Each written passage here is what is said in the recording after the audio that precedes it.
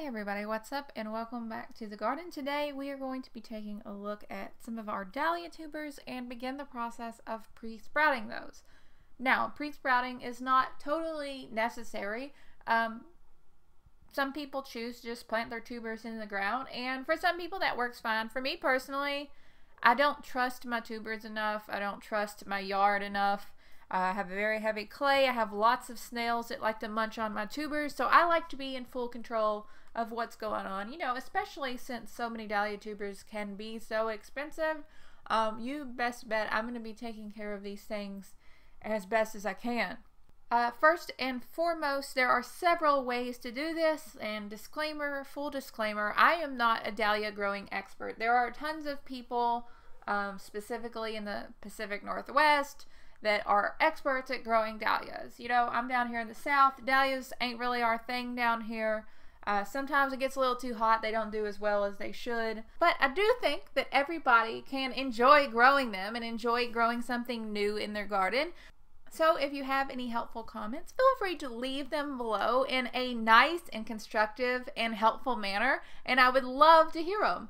First thing we want to do, obviously, is we want to decide when we are going to get these started. My last frost date here is about the first week of April, so I'm going to get these started about a month.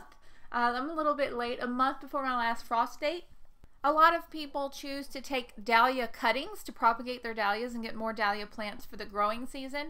If you do plan on doing that, you will want to start sooner. Hopefully I will have a video coming on taking dahlia cuttings. It just depends on how things go. Things are a little bit crazy right now, so we'll see how that goes.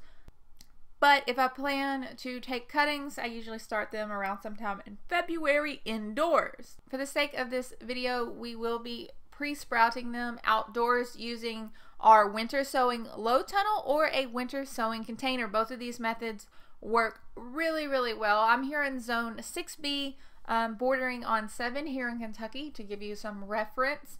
So in the spring and March, we still get some cool temperatures, some nights below 32 degrees Fahrenheit. Those are the nights we're going to have to watch out for. I'll get into that here in a second. The first thing we want to do is choose some nice, healthy tubers. Now, of course, you can save your tubers. You'll see a little bit later I have some tubers that I have saved. You'll know they're mine because I didn't cut off the stem all the way because I have bad tuber saving habits, but that's besides the point. Or, of course, you can buy them. When you are buying them, you're likely buying them one of two ways: through a reseller or through just a privately owned farm.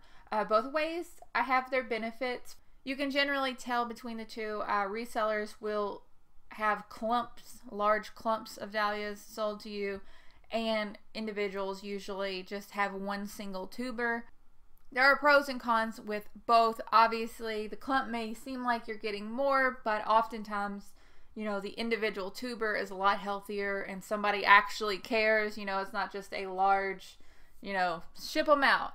Somebody actually cares. I do prefer ordering from just individuals, not to mention it's supporting small business, and I've learned over the years firsthand how much of a huge impact just supporting one family can have on that family. It's really something kind of cool that I think we've gotten away from as a people a lot.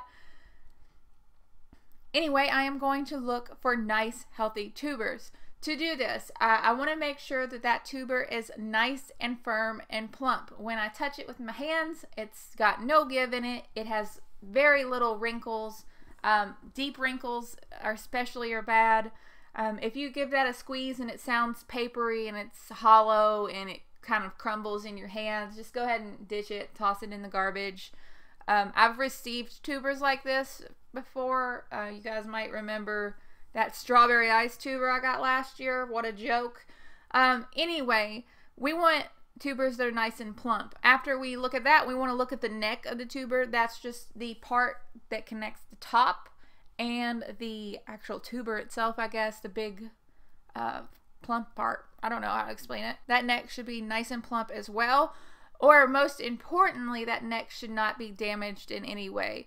Occasionally, if the neck is damaged, it will be fine, but any kind of severe damage, you're not going to get any kind of growth out of that tuber. So another thing to look out for.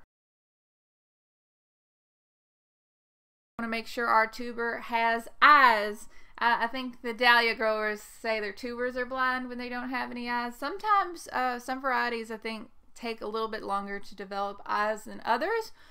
So if you look at your tuber directly after pulling it out of the ground for storage and it doesn't have any eyes yet, don't freak out those out.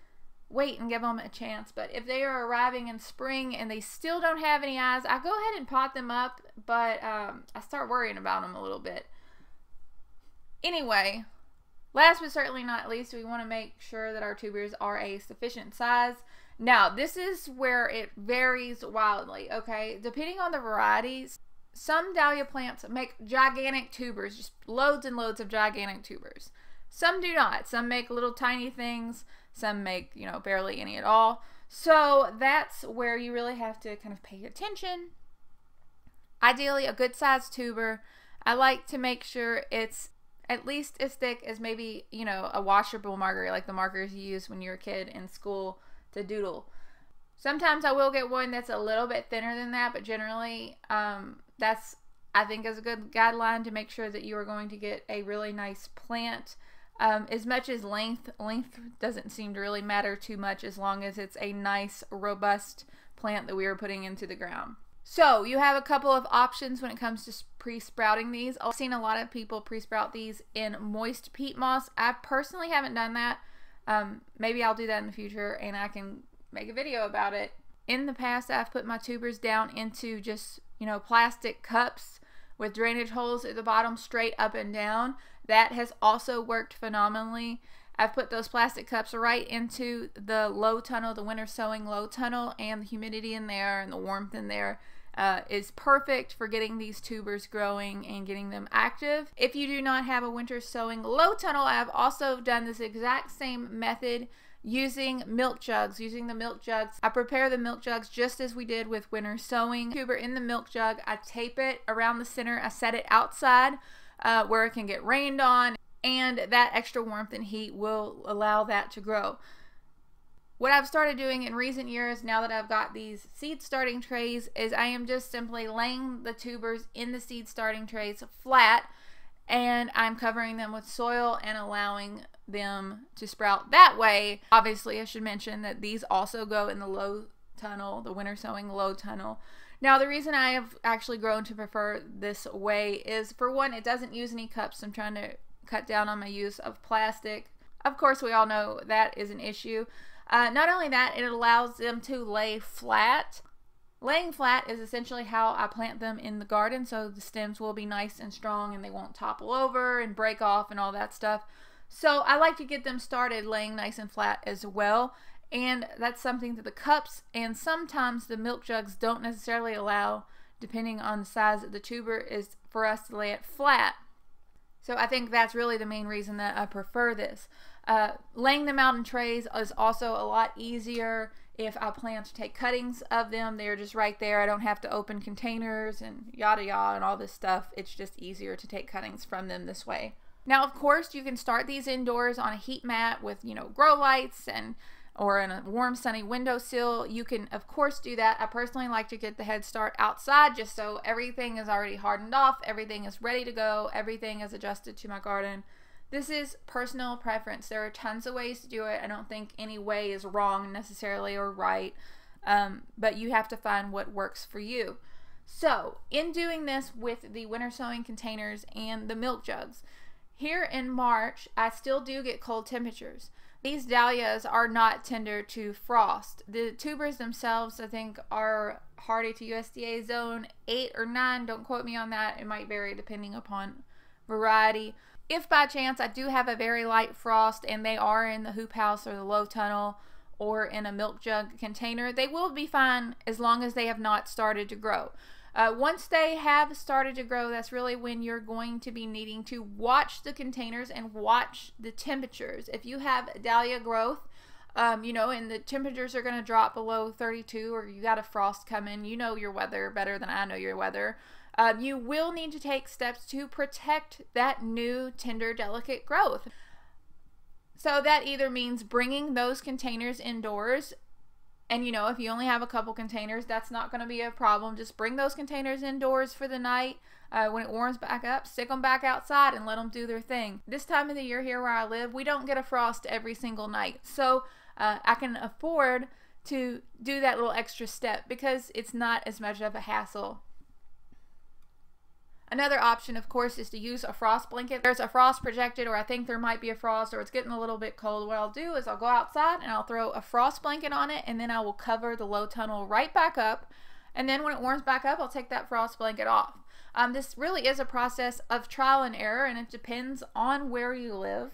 But that's kind of the method that I've developed over the last couple of years, and it seems to work really, really well. I know when you say it out loud, it sounds like, oh, that's a lot of work. But depending upon the season, it really is just a matter of covering some things up a couple times.